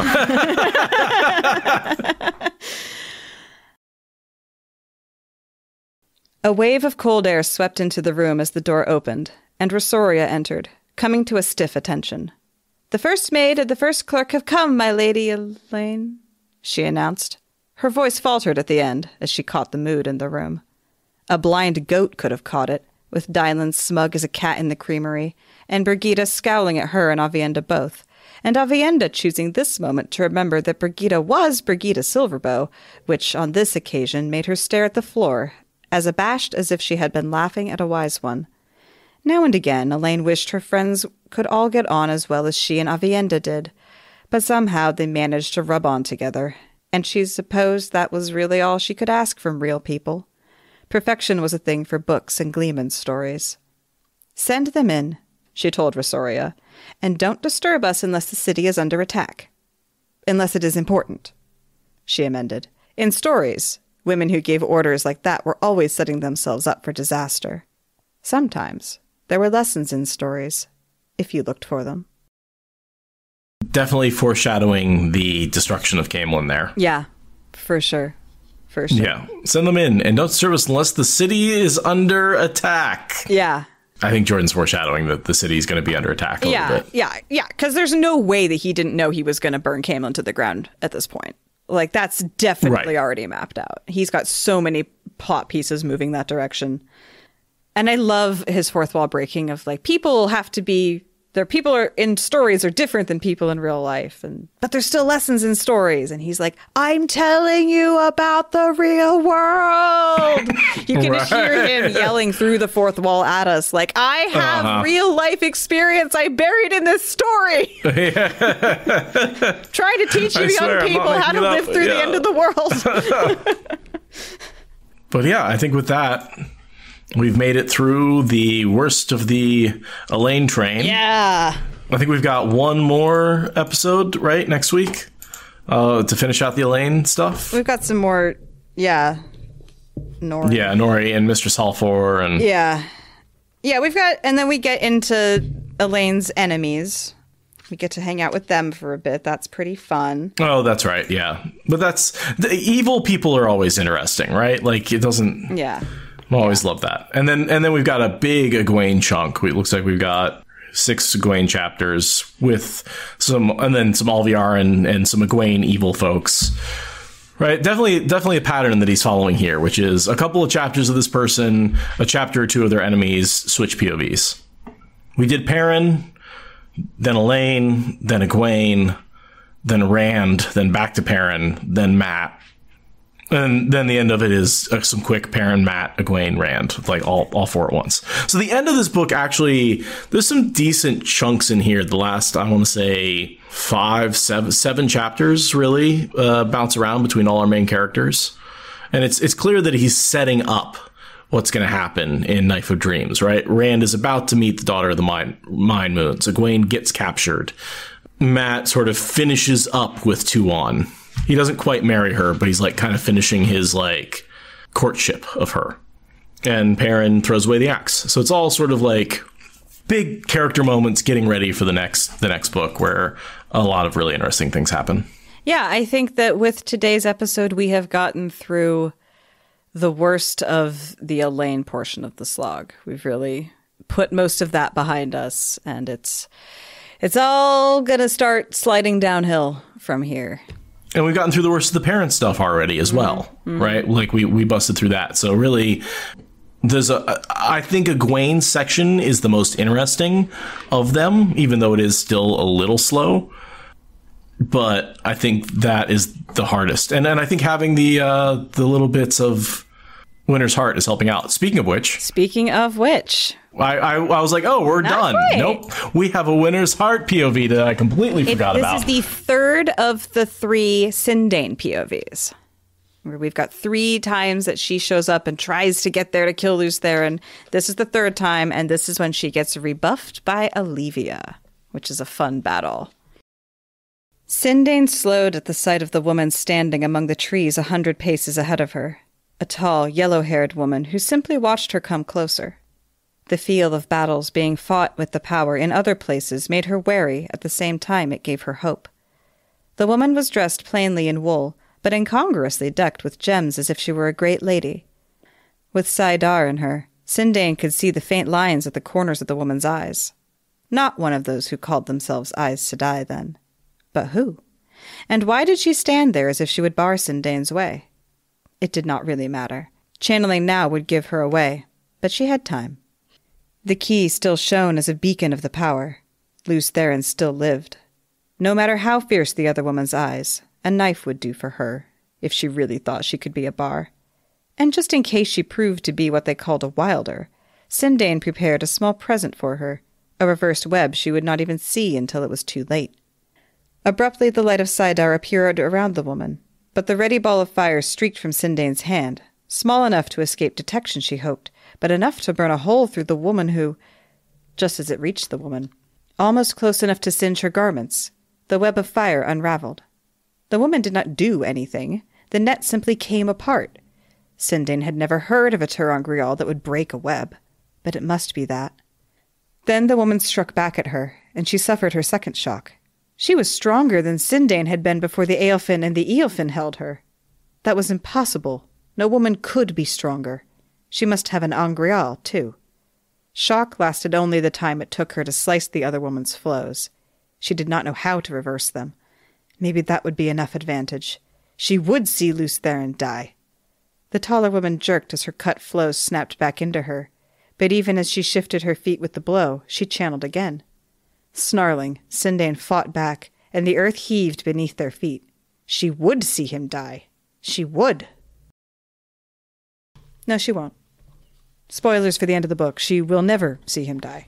No, because she dies at the end of the series when Perrin breaks her neck, and I will not be discussing any alternative storylines. I don't know why you would bring up the concept of other storylines. No, because clearly she dies in that moment. But for now, she's fighting with a lady who doesn't have Botox. Wow. Oh, no. Right, so this is Olivia, who, they don't mention her name, but she is the Seanchan Domani who was freed 400 years old, probably the most powerful channeler that we encounter, or at least on that tier of the even above Forsaken tier. I think in which there are like 2 or 3 people. And she's also got Angreal on top of that. I believe she is, in fact, amplified above her own natural capacity. Yes, she has the bracelet and rings, as well as all the jewelry that Nynaeve had. So she is supercharged. She's got Codswain's physical barrier, Matt's Angreal that unravels the weaves. She's super powerful. Like, I'm surprised, honestly, that Lanfear made it out of there. It is very impressive that she survived the encounter. Yeah, you'd think Olivia would have just destroyed her, given that she's a weapon. And Lanfear doesn't have an Angreal at all. Not in the slightest. She's got diminished power and no toys. How does she survive this encounter? Clearly because she's more interested in running away than in killing Olivia. That would be my assumption, yeah, as she runs. And Olivia is probably more interested in defending the perimeter than killing anyone who is willing to stay on the other side of the line. Mm-hmm. And this is the confirmation for any of the readers who hadn't decided that she was Lanfear yet. Jordan decided to just say, yes, this is Lanfear. This is Lanfear. She was stronger than Cyndane had been before the Aelfin and the Eilfin held her. Right? So unless it's Moraine, right, who's the only other person, which we know it's not. And she's been talking like Lanfear this whole time, and the only reason that we thought she wasn't Lanfear was because her power level was different. And here is the line that lets us know that the Aelfin and Eilfin can literally change the amount of power you can access. They can eat the ability out of you. We didn't know that was an option before this. No. And later we do find out that they've been doing that to Moraine quite a bit. That's why Moraine is now a really, really low-ranked sister, unless she's got that particular Angreal on her wrist. One of the things I really like about this Winter Hearts chapter is we get so many Forsaken POVs. A lot of our theories are confirmed in chapter 35 of Winter's Heart. Like a lot of little nuggets of information are dropped that because it's from a Forsaken POV, it's either been speculation or one of several options up to this point that we're able to eliminate all the other options and really, a lot of things that we've been talking about in this series, we can point to this chapter and be like, look, we know for sure that this is Lanfear. Mm-hmm. This is where we know. This is when we learn for sure. Yeah, that's all I got for that. Cyndane, not as important for the ending as I thought she would be, but still important. I mean, she's been a bogeyman since the very beginning. Right. How much she was involved with Rand from the beginning as an independent contractor is just like, wow. Like when you go back and realize the entirety of the Great Hunt is Lanfear doing stuff almost entirely, right? Like she is the bad guy of the Great Hunt, the second book. Yeah. More so than who you think it would be, which is Ishamael at the time. Yeah, she's doing the classic bad guy stuff of being ahead and behind. You never know which face you're talking to might actually be her in disguise. She's manipulating people really subtly. She's playing games within games. She's playing the whole game. She's every side of it. She's showing up in the middle of the night in a spotless white dress. She's vanishing between one step and the next. She's an old woman. She's in the wind as you open the letters, right? Like she's Else Grinwell. She's so classic bad guy and everything you would expect from the Forsaken back then. And the Aelfin eat a lot of her plot potential along with her ability to channel. And I think with that, my voice has reached its limit. With that note, I just want to remind everyone that we're going to start just having a list of affiliate links in our episode descriptions, as well as any books that we talked about in the episode. You can always find those in the episode description. You can support us on Patreon. You can find us on social media. You can find lots and lots and lots of podcasts about the Wheel of Time on the internet, and I encourage you to do that. And otherwise, you should drink water and not get sick like Seth. Go pet your dog if you have one. And so if your girlfriend gets sick, just don't take care of her. Just totally abandon her. Walk away. It's the only way to avoid being sick, I swear.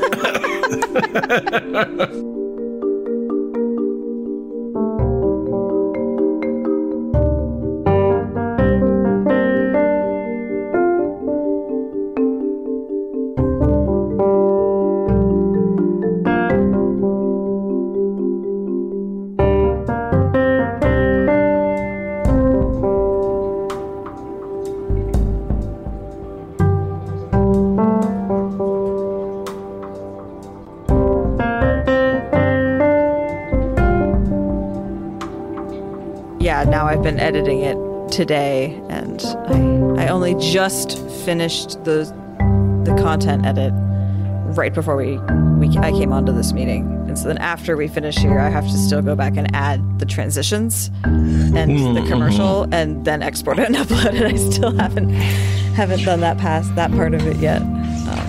I always did that in the same pass. Yeah, I like just blasting through it and dropping markers behind me. Gotcha. And then I can that makes sense really, too. Yeah. Because then I can zoom out and just like, yeah, it's because I edit them at a quite high rate of speed. Yeah, batch processing, I'm all about it. But yeah, it's like, yeah, I asked the universe for more podcasting projects, and the universe was like, what if too many? What if too many podcasting projects? It's like, thanks. Appreciate that. So you know that's how it works. It's feast or famine. There's never a little bit. It's how would you like to do everything all at once? Yeah. So I'm getting what I asked for, and that's good. But yeah, I know what I'm doing this week. Working. Yeah, actually working, actually having worked. And that's the other funny thing is if I sit around on my ass and do nothing, then I feel like I don't have anything to do. And if I start trying to feel responsible to do things, instantly there are too many things to do and it's overwhelming. Like, all I did was try to be a little responsible and now I'm behind. If I was being no responsible, I wouldn't be behind. But by trying to be responsible, now I'm behind. It's paradoxical. But such is the life of an artist, I guess. I'm an artist. Tortured. Tortured and starving. That's me. You see, you're really starving there out in the countryside. Yeah. Yes, me and my plentiful eggs. They're so good, and they get delivered to our house now by the neighbor across the way that has chickens. It's excellent. Oh, that's nice. Yeah. We've been getting our eggs from Never's parents. They have chickens in their backyard. Very nice. So we don't always get them. We still buy chicken eggs from the store sometimes because we don't always want to see her parents. Fair. But when we do go see them, we get, like 24 eggs that are just freshly out of the back of the hen house. So yeah, it's been nice to eat really good quality eggs. Yeah, it's a very, very distinct difference to chicken eggs when they're eating bugs and running around. It's just, God, they taste so much better and they're so much oranger.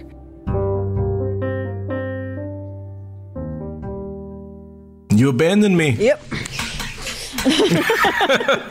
I went out for a pack of cigarettes. Well, I just thought I'd go work on another podcast real quick. Oh, okay. Seriously? Well, yeah, actually. Well, if I gotta go, use the restroom, and I came back, I'm like, oh, right, I can, delete some of these pieces out of the way that I have the template set up for TVAD. I don't need the news track, and, I can just kind of delete a few things and remind myself where I'm at. Let's get it set up for actually going back and putting the things in like I need to once I'm done here. TVAD hasn't had many episodes lately. They took a big break there for a while. Yeah, they've had some real, because for them, if they miss a week, they can't make it up again until the next week. So Justin gets sick one week, there's a big event the next week, and then Jess is sick the next week, and it's it's been 3 weeks without any content. Right. Yeah, so it's always, it's a serious gamble every week. I'm like, oh, will I have an episode to edit? Who knows? I just feel like we do a better job of suffering through our sickness and producing content no matter what. Hustle culture, baby.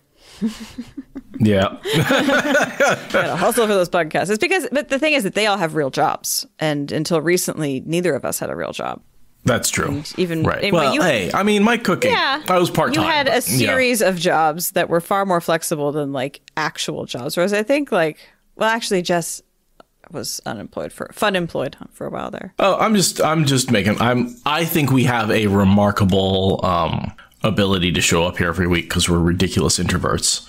And that's the real problem. It's like, oh yeah, we don't want to go anywhere. We're gonna be in our house. Are you gonna be in your house tonight? Yep, me too. Okay, let's do a podcast. Right? And then it's like, oh, you want me to go do something? Sorry, I can't. I have a podcast. Let's do a podcast. Yeah, I'm not gonna be able to. Gotta stay home and talk to a computer for a couple hours. Yeah, my internet friends are more important than you. My internet friends are my friends. Literally true. I don't know who you are. You're just like someone I have to work with because we happen to get a job in the same location. I don't really care about you or your house or whatever. The people that I actually choose to spend time with. Right. They're either in my house right now or on the internet. In my head. Thank you. Yeah, I think we have been very good through all the years of being consistent and producing content. Yeah, I hate it when my favorite podcasts don't, so I try to be the podcaster I want to see in the world. It's not like we're waiting for inspiration, right? We have content to get through.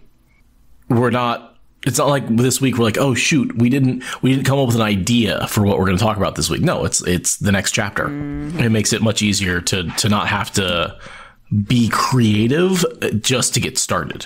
We have to be creative while we're working, but it's a remarkable workaround to have content to talk about. Yeah. And you and I can prepare completely independently just by being like, 2 chapters today? Okay. Mm-hmm. That's all we have to say before we, just verify that we're doing those 2 chapters. That's true. Only takes several years to build a rhythm. Yes.